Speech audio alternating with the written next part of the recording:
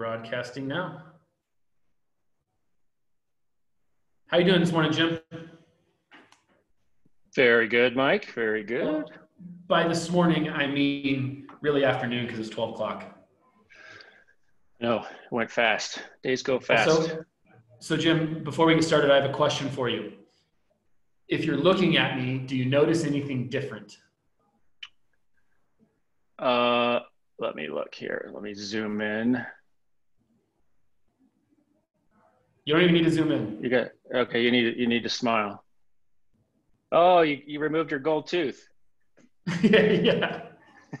Dude, next time I see you at the office, I'll show you. I shaved last night, and first I shaved it into chops, and then I shaved it into a goatee, and then I shaved it into a handlebar mustache. Right. Each step of the way, completely horrifying my wife, which was amazing, and it made me giggle and laugh the entire time. So, yeah, I did that.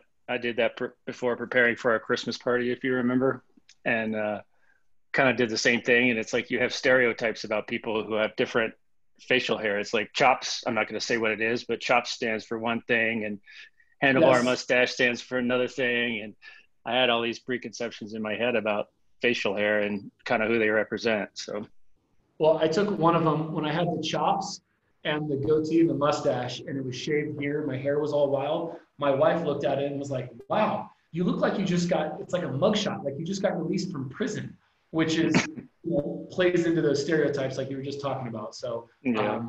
Show us the little bun on the back. You have a full bun or just a little? Oh yeah, I have I'm not going to cut the top for a while.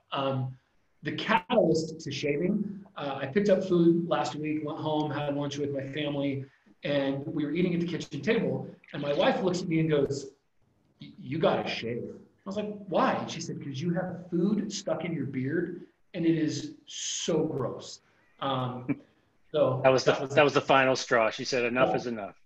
That was the final straw. She said, "Shave." So I said, "Yes, ma'am." Took her long enough. We've been telling you that for months. Well, you guys, she doesn't make fun of me like you guys have, but she, everybody else was making fun of me, but it was time. So everyone, thank you for joining us today. I am Mike Hills. I run our brokerage. This is Jim Doolittle. We are both avid investors, and we do these every Tuesday. Different parts of our team members. We have women's events and we have investment hours, and this is what the gurus got wrong. And the idea here is we're just sharing your knowledge. My promise to you is that at no point will anybody try to actually sell you anything. There's no book, there's no class, there's not even a piece of real estate. This is just how we think about real estate, what we do to boost and juice our portfolios, and why, if you're interested, we'd like to help you. Jim, would you like to say a couple welcome words before we get started?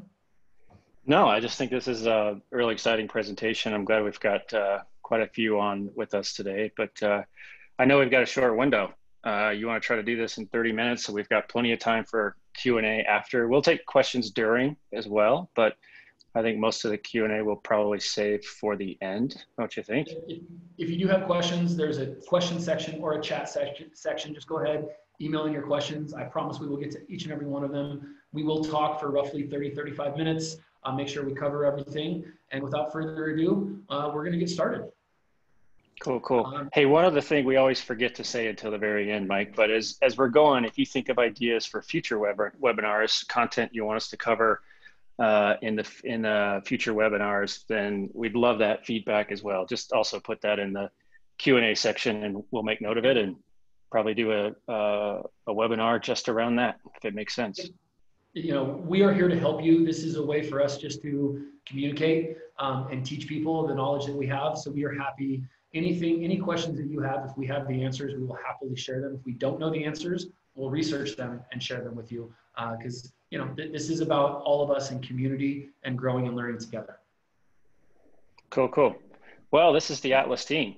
Well, at least it was back in December, and it has grown a lot. I don't know what the number is, but Atlas is growing like crazy. But this is the team, a pretty good looking bunch of people, I'd say. All right, so today we're going to talk about the gurus and why many of them are wrong. Myself personally, I think I estimated it. I've spent nearly $40,000 on training some of which is from gurus. That includes books, that includes coaching, and a lot of other things. And I learned a lot from it. Some of it I've actually applied and made money from.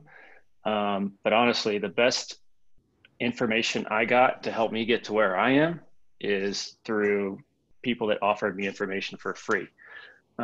Mike Hills, little shout out to him, is actually one of those folks who gave me tons of information and got me started buying long-term rental properties. So let's talk a little about the gurus. Who are the gurus that we're talking about specifically? So we're talking about authors, coaches, brokers like us, but we're different, wholesalers, and financial advisors. And kind of what's their motivation as it relates, to real estate. Authors, I like authors because books are cheap, videos are cheap. I've learned a fair bit from all the books I've read.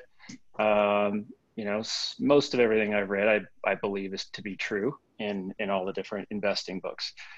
Coaches, this is probably the most expensive type of guru service. Sometimes it's one-on-one, sometimes it's just, videos they have in the can be good, but it's very, very expensive. The speakers are the ones that book these big conference rooms in the hotels all around the country and then advertise on TV and online and so forth to fill those seats. And then you pay all this money. Sometimes you pay money to fill those seats, and you find out really all they're doing is selling you something else. Brokers is the easiest one, right? We all know what they're trying to do is they're trying to make a commission. Nothing wrong with that. I'm a broker. There are how many brokers at Atlas? I forget, but Mike oversees the entire team of brokers. And we'll talk a little bit differently about how we do brokering differently. We'll talk about that in just a second. And then wholesalers, very common source for deals back when there was more distress and foreclosures in the market. Not much inventory from wholesalers that I've seen as of late. The economy is just too good. Well, the real estate, everyone has equity, I think is the main difference. Wholesaler will get a property under contract, then they'll bring it to an investor like us, like you, and say, here's your price. And they mark it up from what they get it under contract, and that's their fee. Sometimes that markup is a whole lot, and sometimes it's not. And then Mike and mine personal favorite is financial advisors, right? They're trying to sell you products like stocks, bonds, mutual funds, annuities, and blah, blah, blah, all this stuff where they make a commission. And what they will do is steer you away from real estate because they are not allowed to sell real estate, and therefore they will discourage you from buying real estate. Now, one thing I want to add into this, I'm not saying any of these people are wrong or bad by nature. I am simply saying there are better ways to make money out there. And one of the questions that I always ask people that are trying to sell me something is, this sounds great. Do you use this as a product? And the people that tell me no, I usually end the conversations right then and there, because I don't want to work with people that aren't following their own advice. It does not make sense. Somebody did just chat in that says there are a lot of non-commissioned stock brokerages now.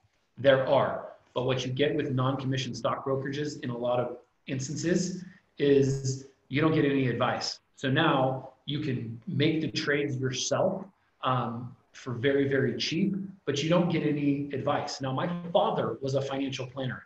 He didn't consider himself a stockbroker. He could sell stocks, but he did financial planning for people specializing in retirement planning. And even him, over the years, I finally showed him why real estate wins compared to the stock market. We're going to talk a little bit about that too. Cool. So let's talk about, let's talk about our motivation at Atlas, my motivation, Mike's motivation, just to get it out on the table so we're perfectly transparent. First and foremost, Mike and I get a rush out of talking to clients and prospective clients about their financial goals and how real estate can play a role in that. We believe that real estate is the fastest way to achieve financial freedom. And I'm always happy to share my stories, both what I've learned, my successes, my failures, and I've had plenty of both, and so has Mike, but it has really worked out along the way. Our other motivation is since we're a brokerage, is to sell you investment assets. We specialize in investment properties under $3 million, all the way down to, I sold a $200,000 condo about a month ago, and all the way up to about $3 million. That's our sweet spot for investment property. And then Atlas is also a property management company. That's not the division that Mike and I are in, but we do property management entirely different than any other property manager that I know of.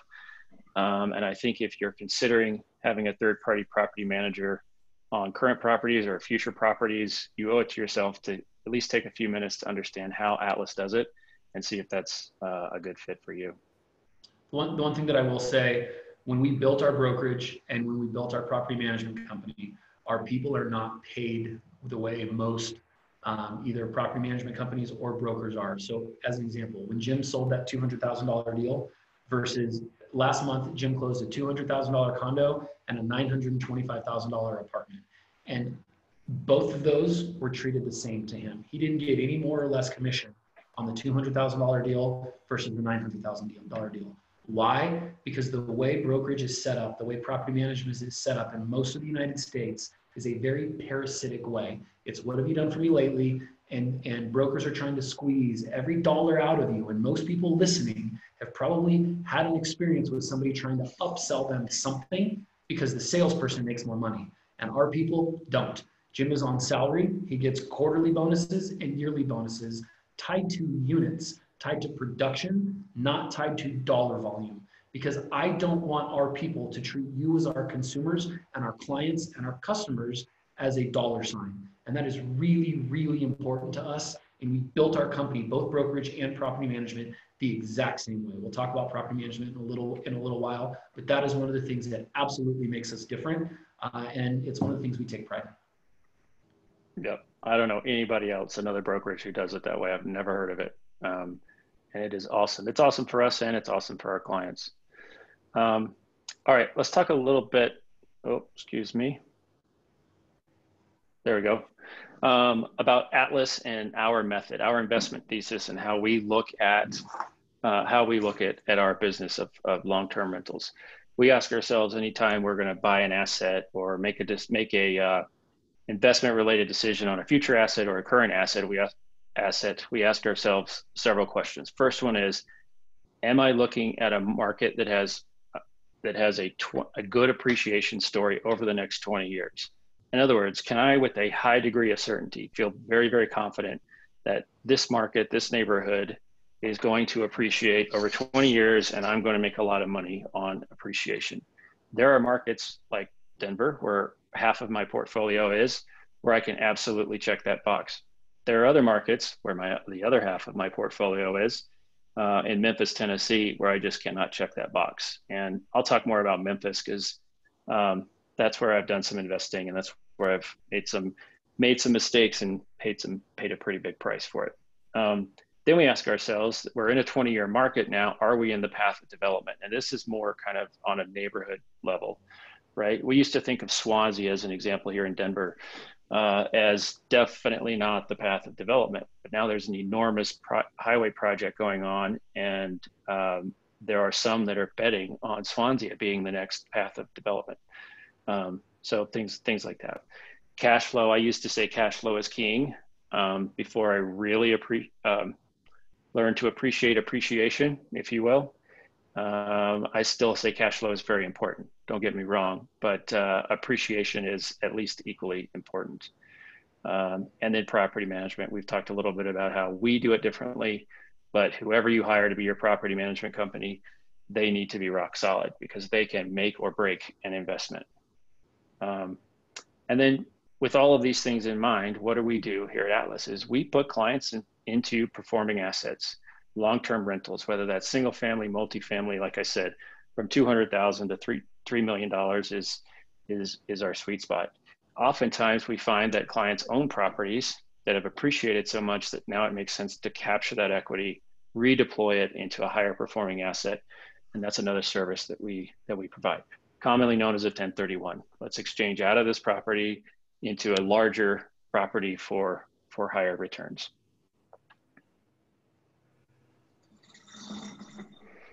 All right, so we said we talk a little bit about our property management. Let's do this really quickly, Mike.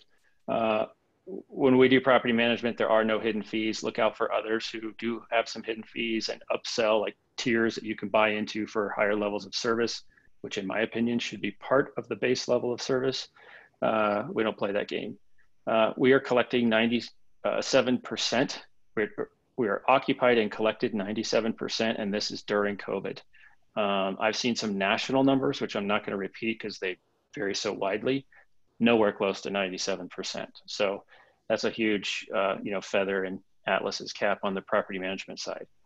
And then a renewal rate. If a tenant's not happy with their property management company, they're going to bail at the first chance they get. Well, at Atlas, we have an 82% renewal rate, very well above the industry standard, and another sort of point of pride for us that we're providing a good service if they want to renew with us. And then Mike touched on how, as a broker, we are not commission-based. As our property managers, however, they are compensated based on money collected. This is absolutely huge. So obviously someone has to be in the property and they have to be paying rent in order for the owner, the investor to collect. And so we incentivize our property managers to make money only when the investors make money. The one thing that I would say about this, when we built our property management division, we are owners of real estate and we're owners and investors first. And so we wanted to build both the property management division and the brokerage as though we were the end users and get rid of all the crap that I can't stand about the way other companies operate. And that's the way we built this company. I'm happy to get into the weeds and the details of what that means later. But I want everybody listening to know that we really tried to do this with your best interest in mind. Not even with I never met you, with my best interest in mind as an owner of real estate. Cool. All right, let's jump into our first myth. We've got 3 myths from the gurus that we want to tackle. I've learned the hard way, learned some lessons related to all 3 of these myths. So let's talk about the first one. Myth number 1, buy cheap properties for higher cash flow. What they're talking about is markets where property is very cheap. So you're going to hear me compare Denver to Memphis a lot because half my portfolio is in Memphis, half is in Denver, and the performance is like night and day. At the end of the day, I wished I never invested in Memphis, and what took me 6 months to build out there is probably going to take me what feels like 6 years to get out. But I'm working on it. So that's what they say. Buy cheap properties for higher cash flow. Who says this? This is wholesalers. This is brokers who are operating in markets with cheap assets. Memphis is one that I mentioned. Birmingham is another. Jacksonville, Cleveland. I'd say there's about 10 or 12 around the U.S. major markets that are cheap property markets. We call them cash flow markets. But these are just a few. And then what do they say in these markets? Well, what got me, the hardest lesson I've learned in Memphis is the assumption that we use for operating expenses. So let me go over here to my whiteboard if I can get this to work and show you what I learned the hard way.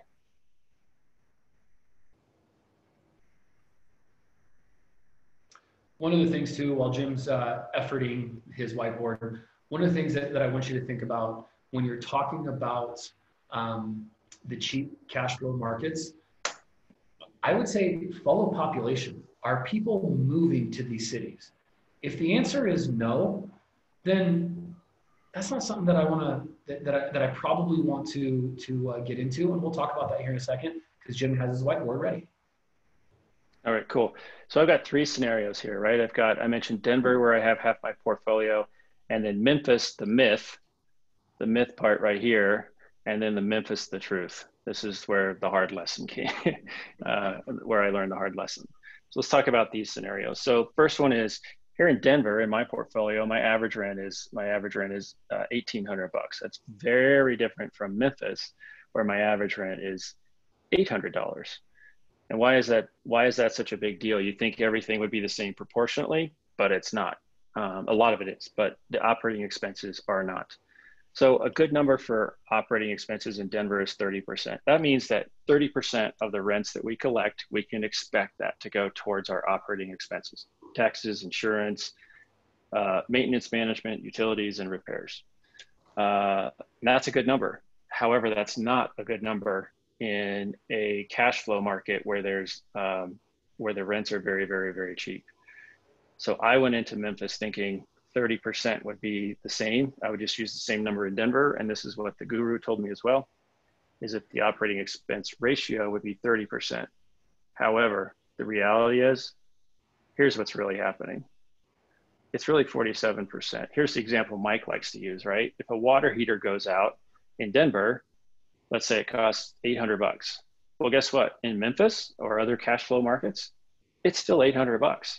The difference is you're making so much more in rent and so much more net operating income that you can absorb that cost of a hot water heater a lot easier when your rents are higher than when rents are lower.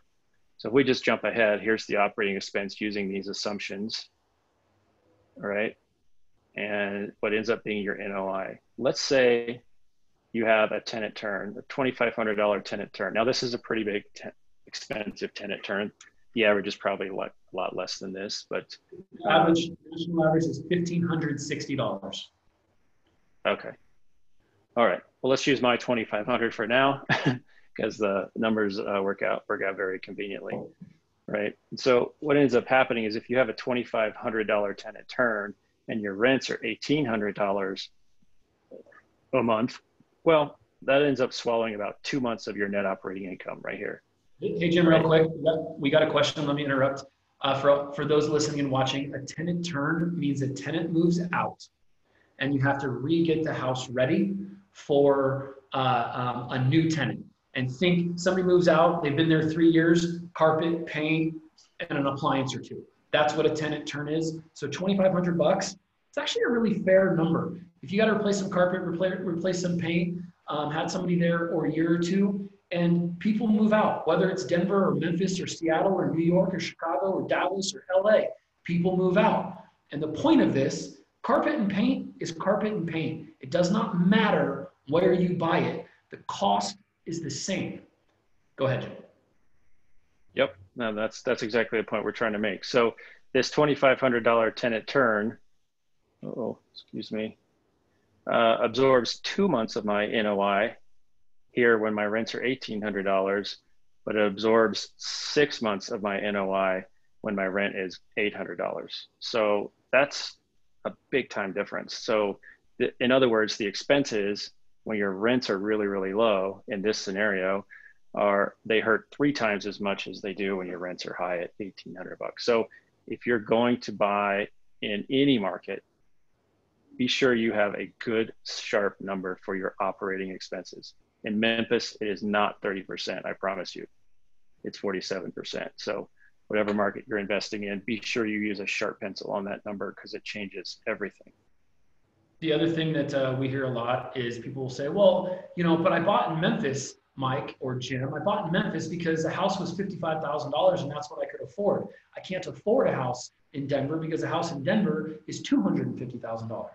That may seem true. We can coach you on how still to buy and finance those houses in Denver.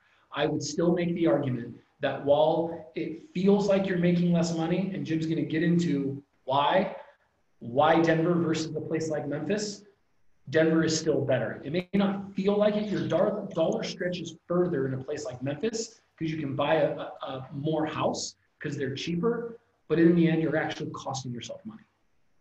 Absolutely. Yeah, you're short-sighting yourself on what your total return could be. All right, that's myth number 1. Let's jump to myth number 2 here. Here's another thing we hear all the time is real estate is risky because of the debt. And that is so absolutely not true, assuming that you are being wise with your debt, right? We're not talking about an over-leveraged situation. But, financial planners are famous for saying, that are for saying not to buy real estate because that's a competing asset that 1, they can't sell, and 2, they know the returns are higher on real estate. So they want to steer you away from investing in real estate, invest more with them so that they can make a commission on the assets, the investment assets that they do sell. And then they're quick to remind you, I've heard that,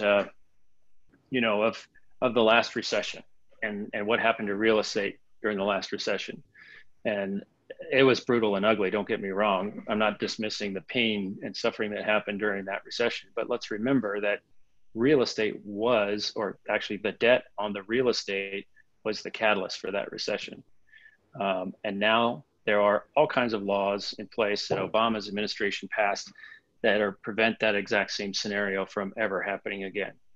And then listen to your lender, right? If they say they won't lend to you, then it's probably because they don't want you to be over leveraged, right? If you're working with a bank and you're not borrowing the down payment from cousin Benny, so that you're 100% leveraged, don't do that. If you're putting the down payment that the lender makes you put down, you're not going to get over leveraged. And then the point that I think is most important in all this is, how do you make real estate debt? How do you make it safe, right? I have over 2 million. Mike, I don't know how much debt you have. We both have 7 figures worth of debt, and I assure you, we both sleep well at night, not worrying about the debt. And that's because we've made it safe. We've made it safe by having at least a 20% cash flow cushion. What I mean by that is, if I have to reduce my rents in a horrible, and I mean a horrible market, by 20%, which is a very, very large reduction, to cover my debt and to cover my operating expenses, I can do that. If I buy right so that I have that 20% cushion, I have the option of lowering my rents by 20%, which, like I said, is a lot, just to cover my operating expenses and my debt service, meaning I'm not going to have to give this asset back to the bank.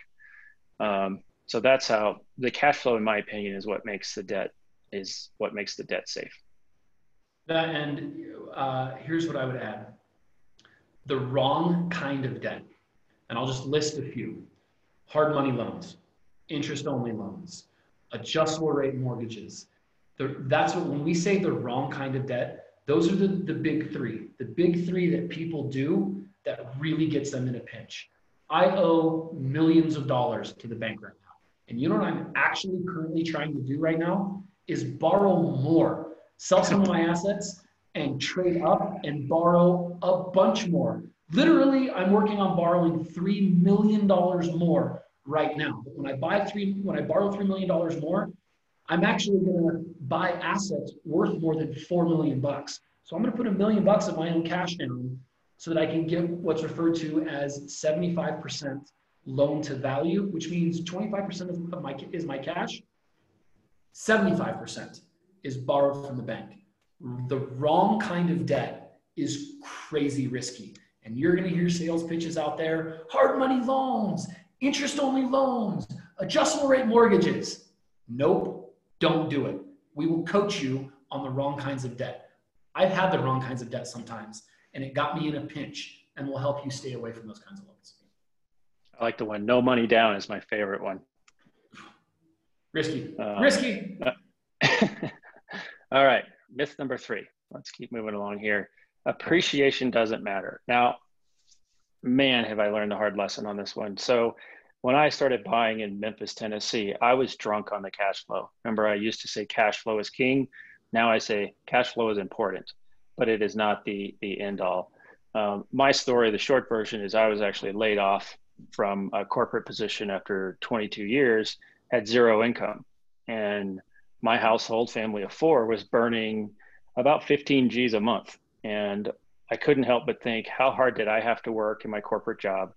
How many nights did I have to travel and be away from my family and make all those other sacrifices in order to make enough income so that I could, and then pay taxes and then save $15,000. And that's what we were burning every month. So I was extremely motivated to generate cash flow to replace that income, because I had no intentions of going back to the corporate world and the corporate lifestyle. I did not have put enough attention on appreciation. I've since learned that, and that's why I'm trying to get out of Memphis as quickly as I can. So let's see, who is saying appreciation doesn't matter? Well, it's brokers and wholesalers, and they're working in markets that don't appreciate very much. The reason the real estate is so cheap is because it hasn't appreciated over a long period of time. And it likely isn't going to appreciate at anything meaningful going forward. So they'll tell you that appreciation doesn't matter. Cash flow is king. Cash flow is the only thing that matters. Well, I've made more money in Denver on appreciation than I have on cash flow, even though all I cared about was cash flow. So that's honestly just dumb luck, but I'm certainly grateful for that dumb luck. They'll say you can't feed your family on appreciation. This is true. You can't feed your family today on appreciation, but you can put your kids through college tomorrow because of appreciation. So it's a little longer term horizon, but it adds up quick and it's big, big time money. And then markets go up and down. You can't count on appreciation. Also a true statement, but real estate goes up far more years than it goes down if you look at real estate over the long term. Here's the real story though. Appreciation is compounding. Our friend Albert Einstein said that compounding interest is the eighth wonder of the world, and compounding appreciation is the same concept. He says that it's the eighth wonder of the world. He said that there's people who pay it and there's people who earn it. And I think you know which side of that you want to be on. Let me draw up this little thing on leveraged appreciation, because this is what is really, really powerful. While Jim's doing that, while Jim's getting that to work, here's one of the things that we actively say. Appreciation follows population patterns. Where I buy my real estate is where people are moving. I don't want to own real estate that has negative or flat population growth. Because think about it. If you have negative or flat population growth, this is simple supply and demand economics. If people aren't moving there, prices don't typically go up.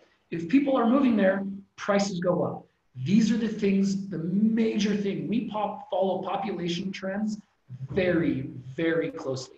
Simple supply and demand economics. It's one of the things that drives appreciation, and it's one of the things that we do. Now, while Jim's getting into this, I want you to think about it like this.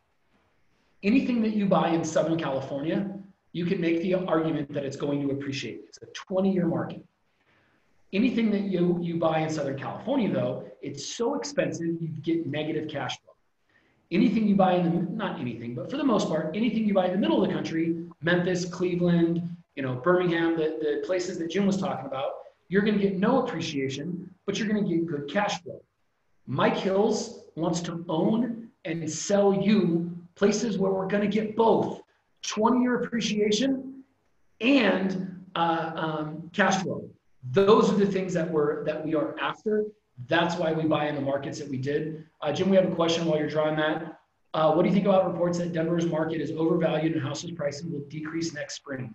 Wait to buy until then. While you're writing that up, Jim, let me answer that. So that's been said for the last 4 years, maybe the last 5 years, that Denver's prices are overvalued and the prices are going to decrease. Now, I don't have a crystal ball. If I did, we'd all be in Vegas. But here's the truth of the matter. Inventory right now in Denver is less than 30 days, which the way the stats break down is if there's 3 months or less of inventory turn on the market, it's a seller's market. If there's 6 months, it's an even market. If there's 9 months, it's a buyer's market.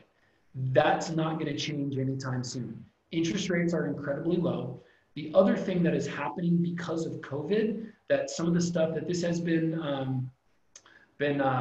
forecast by some of the biggest forecasters, Zillow being one of them, is Denver is one of these cities that is likely to get a population increase because people are moving out of LA, they're moving out of Seattle, they're moving out of New York, they're moving out of Chicago. And what happens when people move to one spot?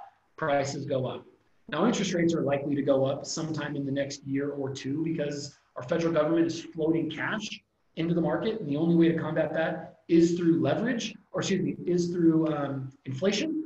But I still like Denver.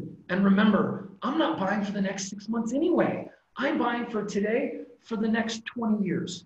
COVID is going to be a blip on my radar. I am not worried at all about the next year or two in terms of appreciation because, man, this is 20-year picture. Jim, looks like you're ready. Say hi to your cat for me. Otis, right? Yeah, this is Otis. Let me put him down. He loves webinars for some reason. Here, hold on. Okay. So here's the story about leveraged appreciation. All right. Let's say you have an asset, an investment, long-term investment property, and this is the size of it, right? Well, we know that 25%, right, is your down payment, right? And let's look at the appreciation rates kind of around the country, right? So we know that the national average is about 3.5%. And we know that Memphis is about 1.5%, or I think that's actually ambitious, but the cash flow markets will say are 1.5%. And then Denver is about 4.5% over the long term, right? So here's the deal. If you own this asset outright and you don't use any leverage, right, and it appreciates at these rates, right?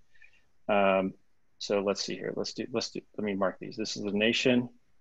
This is Memphis, and this is Denver. Okay. And let's say you don't put any leverage down, right? And you just pay it with cash. Well, if in this market it appreciates at 3.5%, well, then your rate of return is going to be 3.5%, right? Because you're not using any leverage. Same in Memphis, you'll get a 1.5% return, and in Denver, you get a 4.5% return, right? Okay. Is that exciting? Not to me. Maybe I'm a greedy SOB, but I want a much higher return than that. And that's why I use leverage and the power of appreciation with leverage on top of it. So let's say you put 25% down, right? And you make a 3.5%. I'm going to use the national average. You make 3.5% on the money that you put down, that 25%. Okay. That's cool. Not cool enough, but that's cool. There's another 25%, another 25%, another 25%. Well, guess what? Without putting any more money down, right, you're also going to make 3.5% on this quarter of the asset. Again, no additional money down. You're going to make 3.5% on this quarter of the asset. And finally, again, no additional money down. You're going to make another 3.5% on this asset, right? So your rate of return, because you're using 75% LTV, is actually 7 times 2 is 14. Your rate of return is now 14%. Now we're talking, right? That gets me up in the morning. I'll get out of bed for 14%. By the way, this doesn't count the cash flow. This is in addition to in addition to the cash flow. So let's say in Memphis, right, you have 1.5. Let's see, hang on here. In Memphis, you have 1.5% on this quarter, 1.5% on this quarter, 1.5% on this quarter, where you get you get a 6% return instead of 1.5% because you're using leverage. Okay, still better than 1.5%, but it's just okay. And then Denver is the story that we love to tell. Denver appreciates more than the national average. Everyone wants to live here. It's a great quality of life. People are moving here by the droves, right? So now we have a 9, now we have an 18% return on investment. So that's kind of the story behind, appreciation and how leverage work together. It's so that you can get a much, much, much higher return, right? And like I said earlier, I've made far more money on my rate of return from my appreciation than I have on my cash flow, even though all I was looking for was cash flow. Let me give you an example of this.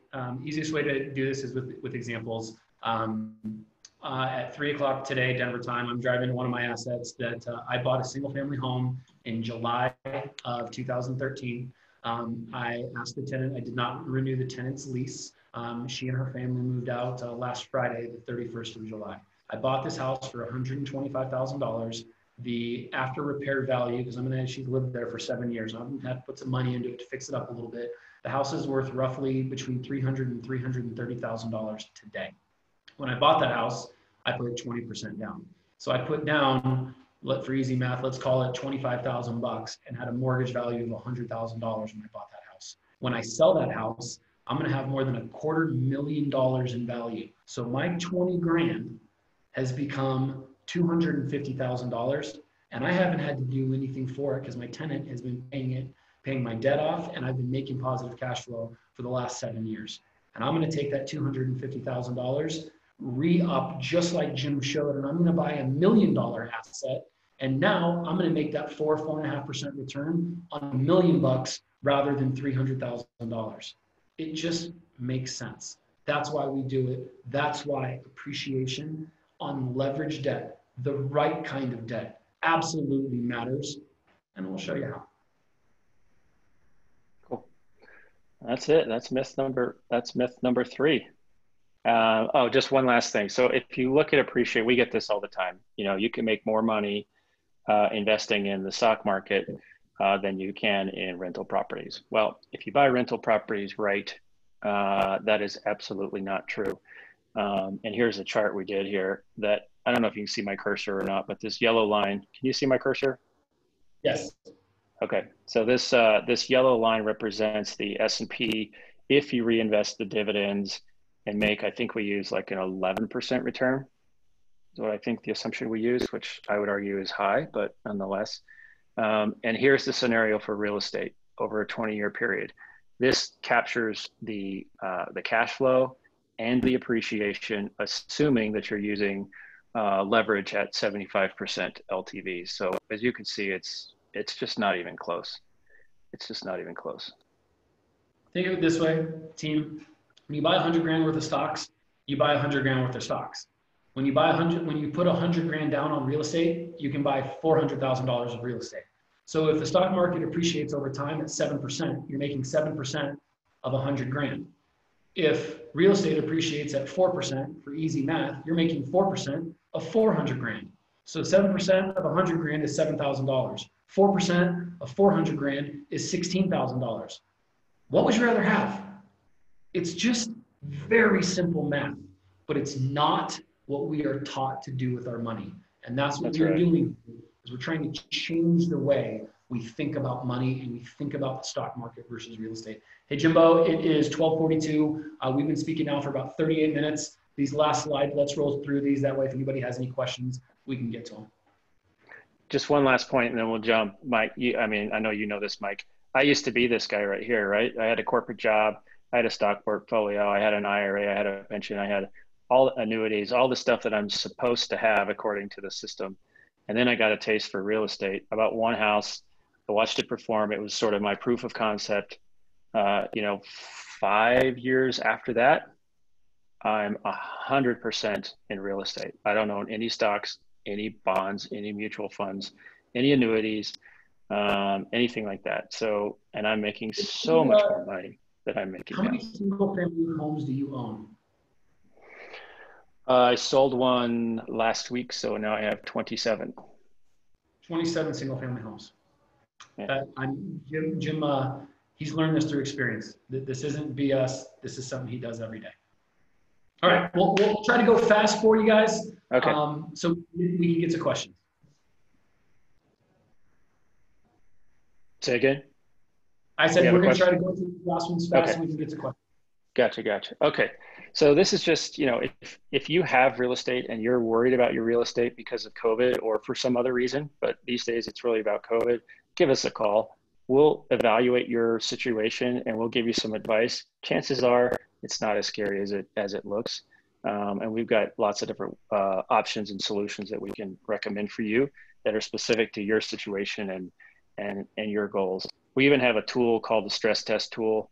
We're happy to provide that. You can put in your portfolio and then you can run scenarios to see, how much hardship can you suffer because of this COVID thing and still be above water. It's 3 tests that it tests your portfolio on. It's a really, really cool tool. If you need help finding the right deal, right? Good deals used to be available everywhere. And as Mike said, inventory is super, super tight. So you need an expert to help you find good investment properties. And Mike and I would never present a property to you that we wouldn't buy for ourselves.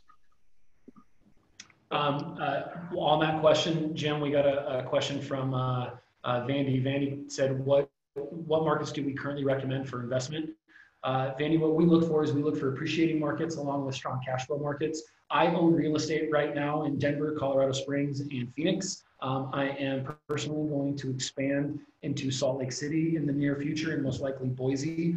But I'm not going to expand there until I do the property management there. Our property management doesn't have a base there because remember, you need a 20-year market, you need cash flow. But for me, the third piece of that is I have to control the property management because I don't like other property managers. I don't trust them. You can buy the greatest deal in the world, manage it like trash, and lose money. You can buy a terrible deal, manage it well, and make money. And you know what? I've done both of those. So I try to only buy stuff where I can control the property management and I trust our property management. So hopefully that answers your questions. And it's all about population. It's where are people moving to? That's one of the things we're absolutely after. So hopefully that answers your question. Yep.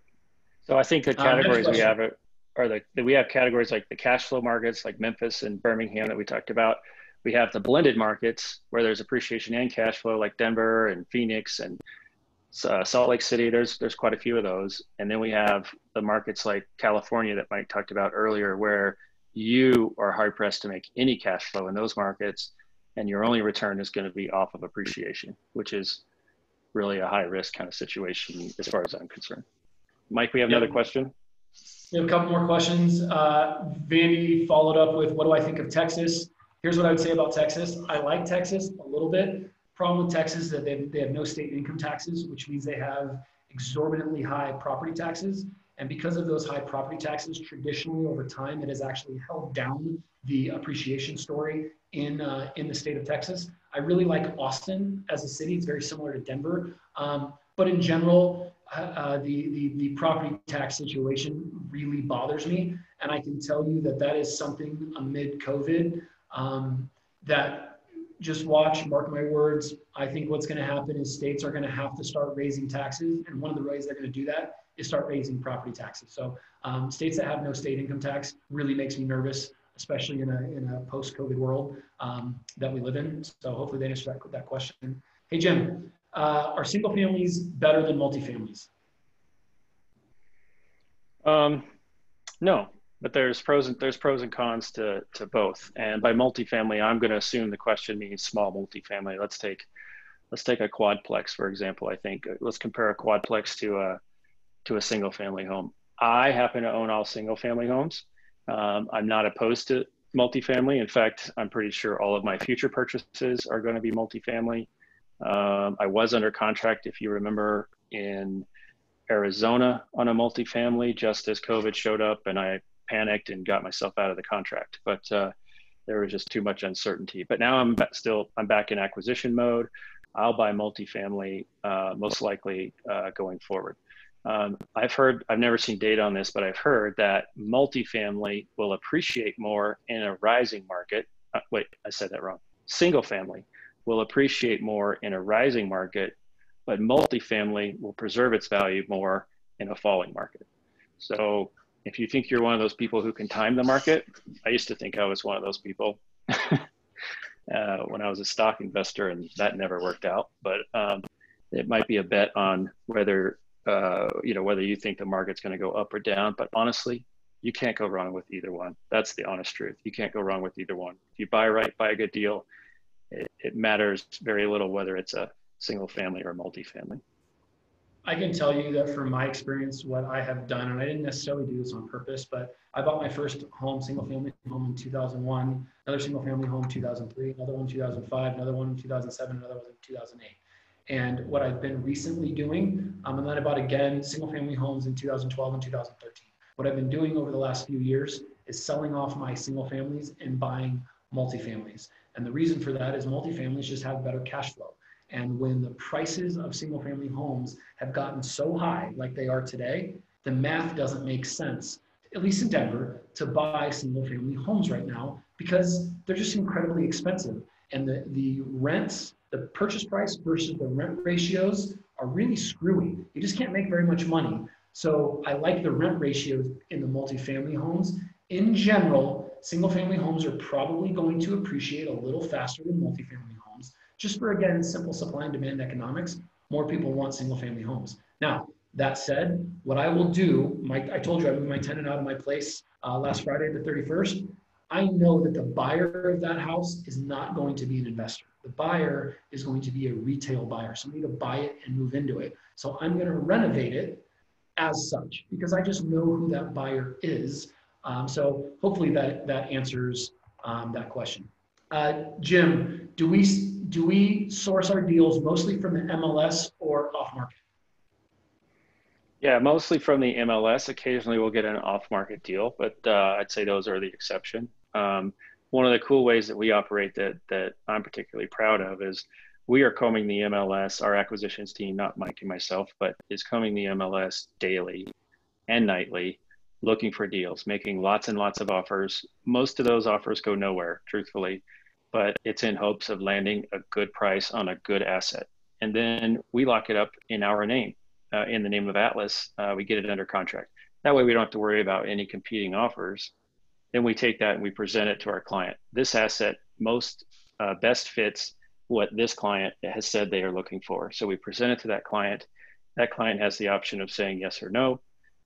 If they say yes, then we simply assign the contract over to them, and it goes through as your very typical real estate transaction. Yep. To answer that question, though, we get wholesale deals from time to time. Most of our stuff is either on LoopNet, CoStar, or the MLS. Or the other place that we get a bunch of our deals is brokers that we've previously done deals with. They know what our buy box is, so they call us, offer it to us first. They'll still put it on the MLS, but they give it to us first. Most wholesalers, we're not going to just do business with them because they just, I'm not going to bash wholesalers, but most of them we do not do business with because their deals aren't as good as they think they are. Jim, another question here. Is Denver a good market to wholesale and flip houses in? What makes a market good for wholesaling and flipping houses? Okay, wholesaling and flipping. So first of all, I know a lot of the wholesalers around here in town, and back when there was a lot of distress, a lot of foreclosures, every now and then one of their deals was a good one. If you really make the right assumptions and do a good job of analyzing the deal, not always listening to how the numbers they're presenting to you. But today there's very little distress. Even with COVID, everybody still has lots of equity. And so there's really not a need to sell to a wholesaler. It just makes more sense for homeowners and property owners to sell on the MLS with a broker. So their deals have always been kind of thin. They're especially thin in this economy that we're in. Wholesalers, what was the second piece? Wholesalers and flipping, same kind of thing. Let me jump in and say this. I see more deals than most people for obvious reasons. I personally flip maybe 2 deals a year, and they have to be really good deals. Frankly, I bought a flip last Thursday, the 30th of July. I did buy a flip. Now, I will flip that house. It'll likely be the only flip that I'll do in 2020, only because it was a good enough deal that I couldn't let it pass up. Now, here's the difference. This is why I don't flip houses. Flipping houses makes you income. And I'm not interested in income from a real estate perspective. Being an owner of real estate builds wealth. I am about wealth creation, future cash flows, sending my kids to college, working with you because I like to, not because I need to make the money. So that's one of the reasons I shy away from wholesaling and flipping, because it's all about transactional volume. It's all about cash flow. It's all about making money, not generating long-term income, recurring income, and generating wealth. And I'm about wealth creation. So hopefully that answers that question. In terms of what markets are good markets, very simply, deals that you can buy cheaply and sell for more. And I would say that that's driven by where people are moving to. Next question. Hey guys, I live in Longmont, Colorado, and plan on house hacking, but not sure where to. I don't know how familiar you guys are with house hacking. Should I focus on the more desirable areas like Denver? We are very familiar with house hacking. I bought my first 5 houses, house hacking. So very, very familiar with it. We have one of our presentations that's all on house hacking. Jim and I don't do this. 2 of our guys that specialize in house hacking are doing it. One of our guys owns 6 houses now. The other owns a single family, a duplex, and he's buying a quadplex house hacking. So Taylor, that's from you. Email Jim or I, and we can absolutely help you. This is more lifestyle plus investment. It's blend of the two, but happy to help you. Email, text, call, whatever, and we'll talk and show you how to do it. Jim, next question. How do you find a reasonably priced home in Denver right now? Even $500,000 to $750,000 homes are getting multiple offers. Is it really possible to make enough cash flow after paying the mortgage? The answer is yes, but not on a $600,000 single family home. You're not going to do it. So Kristen, that was from you. Call us. We'll show you our method. Jim alluded to it and basically explained how we do it. We can absolutely do it. We're doing a bunch of them right now, but we are very, very picky. Think through it like this. In 2012, 13, 14, 15, shotgun approach. You could buy everything in Denver because we believed it was a 20-year market. We knew the cash flow was good. You could buy anything. Today, you cannot do that. You cannot make that boast. So what do we do today? Today, it's a sniper rifle approach. We buy very specific deals that we believe in over the long term. And Kristen will use that sniper rifle with you. We'll show you how to do it. From Taylor, I'm renting a room in a single family home, or should I look more into multifamily properties? We'll get to that. It depends on how much money you have, your credit score, your purchase power, et cetera, et cetera. So there's some mitigating circumstances to answer that in this particular setting, but I like the way you're thinking. We'll absolutely be able to help you do that. Jim, we had another question come up. Do you only sell deals to your clients if they sign up for you guys to manage the property? Really good question. Absolutely not. If you own property and you just want us to manage it, but you didn't buy it from us, we'll manage it for you. If you want to buy a property and manage it yourself, we'll show you how to do it. Absolutely. We'll give you our lease. We'll give you our handyman. Like we think you should let us use it, let us manage it for you. But Landon, that's from you, brother. If you want to manage your own properties, feel free. Because you know what I know? When you get too busy doing whatever it is you do for a living and you own 4 or 6 or 8 or 12 or 15 properties, then you're going to call me and go, don't want to do it anymore. This is a ginormous headache. I know how to property manage. I don't manage any of my properties anymore because I don't want the headache. My time is better spent working with you. So know that is something that we absolutely think about, but you can manage yourself. Jim, this one. Can you do a training on how to find those specific deals? Miranda, no, we'd be giving away our secret sauce. I'm not going to, did I make you competition for me? Not going to do that. But if you want to show, to buy a deal, we'll absolutely help you. There's some very specific things that we look at. I'm happy to talk about it, but it's not something that, I don't want to train a bunch of competition for me, Miranda. That doesn't sound fun, because then my inventory department would be really pissed at me for training you on how to be their competition. From Dan, if you buy a rental property in another state with the state income tax, do you need to file that state's tax forms? The answer is yes. You do need to file. Jim, maybe how do you do it in Tennessee? Yes, you file a form. I just sign it and pay it. Honestly, I don't know the details, but yes, there is a tax return that I pay in Tennessee. Yeah, and there's one that I pay in Arizona for the property. I actually own a house in California as well. So now my California property is not an investment property. It's to take care of a family member, and that one's a thorn in my side regularly. So we'll eliminate that one. That one actually costs me money. It's not income, but that's because I'm a good family member, even though I don't want to be, and I complain about it to a bunch of strangers like you. But there's that. But yeah, you are going to have to file. If you make income, you're going to have to file with that state. So that is the thing. For those of you that have assets outside of Colorado and Arizona, if you ever, some states, California is a good example of this. If you sell a property in California and then reinvest that money in another state, California will actually require you to file state income tax returns on the property so that they can track their state income tax. So there's some states, Colorado doesn't have that, but some states have some goofy laws with regards to that, because California is afraid that if you ever sell that property that you 1031 exchange, Landon wrote, California is the worst for income tax. Absolutely, and if they're raising taxes already in California because of COVID. But yeah, there's some goofy rules with regards to what certain states do with regards to 1031 exchanges, because they're just trying to track their money. It is 1 o'clock on the nose. We have no other questions. Does anybody have any other further questions before we adjourn? Seeing none, thank you, team, for listening. We will reach out to you typically with an email to say, hey, do you want to chat? And if you want to chat about you, your situation, we will look for us on upcoming webinars. Every Tuesday, we do one at noon. I believe next week we have a level 2 for people that on big apartments. If you want to learn some of that, you can. Please know that we want to say thank you. Be safe, stay sane during this crazy COVID time. Thank you for your time, team. Have a good day.